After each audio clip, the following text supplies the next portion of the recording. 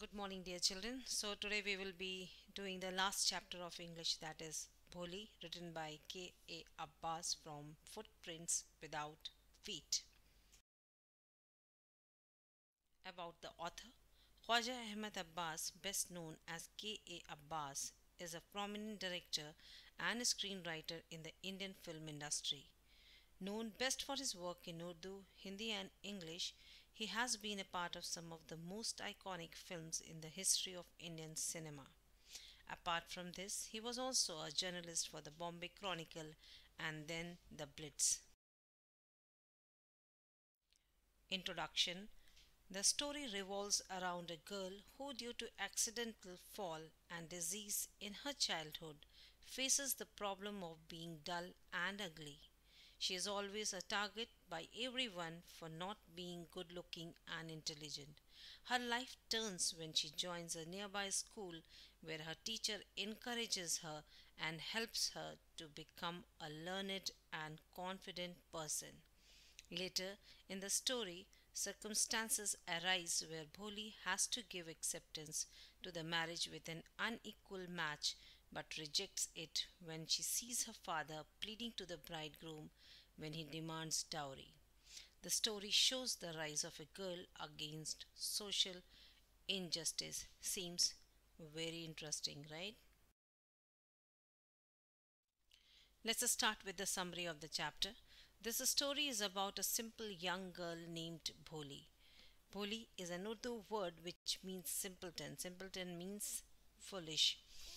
Her real name was Sulekha, but fate disappointed her, and when she was 10 months old, she fell off the baby's cot and damaged her brain. She could therefore only speak after she was 5 years old, but she stammered badly.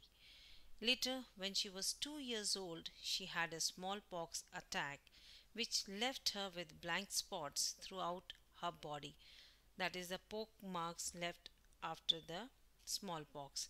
The other kids often enjoyed her and imitated her.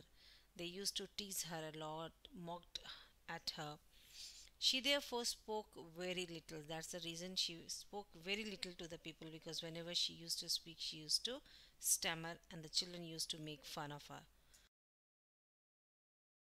In all, Ramlal, Ramlal is Bholi's father, had seven children, three sons and four girls.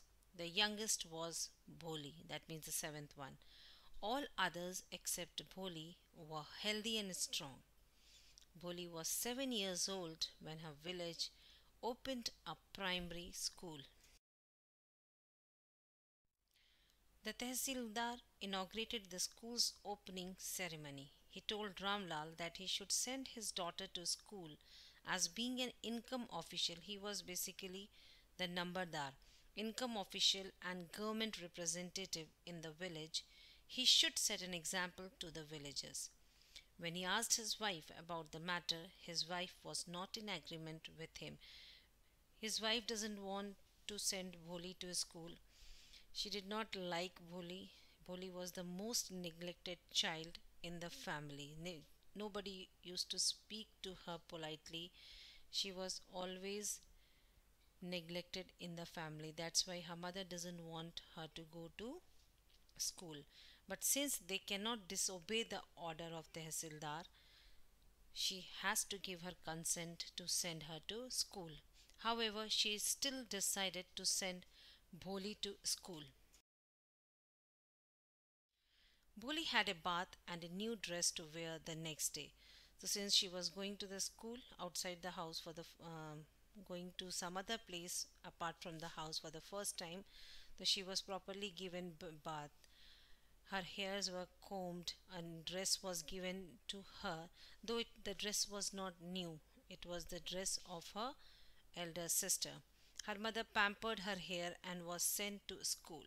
When her dad left her in school, she settled in the classroom corner. When a teacher asked her name, she stammered, and the kids began to laugh.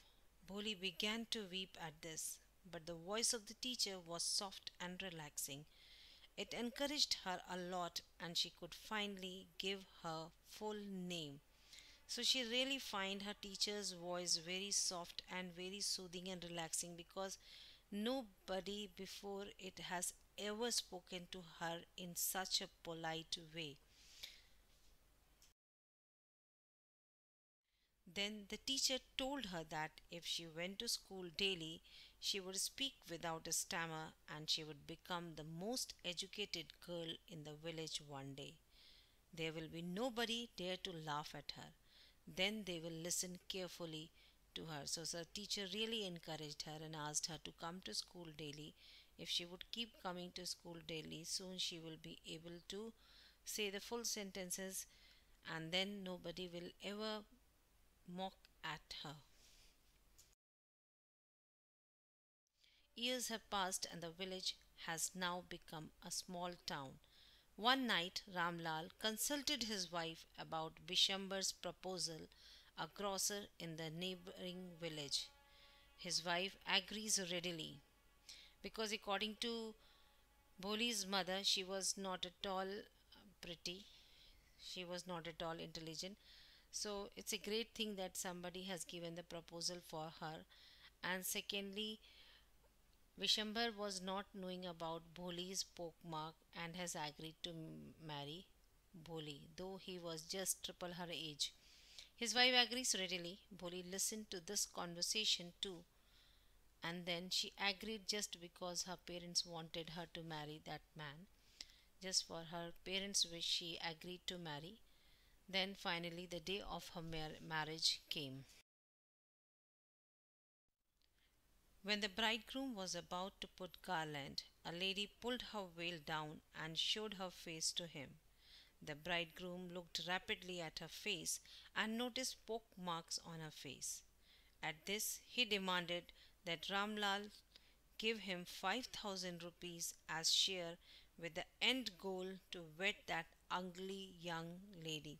So, as soon as Ramlal saw the poke marks on Bholi's face, he showed his true color and he just stopped the marriage and told Bholi's father to immediately give him 5,000 rupees. If he would give him, then only he would marry Bholi. And in that time, it was really considered very bad if something like this happened, or if the bridegroom leaves the marriage and go away, then it was very much sure that the girl would not get married in future. So his father was really worried when Vishambar said so. After a few contentions, Ramlal gave over the cash to Vishambar. Ramlal handed the money over to Vishambar after some arguments. He was literally pleading in front of Vishambar not to do so, but Vishambar didn't listen, and at last his father, anyhow, he managed 5,000 rupees because he didn't want him to leave the marriage. Boli could not bear all this and refused to marry a greedy old man. So now, why she was able to take such a bold and a courageous step? It was just because of the education. She asked her father to take money back from him because she didn't want to marry this old, cowardly, and greedy man. Everyone was surprised that Boli wasn't stoned at all.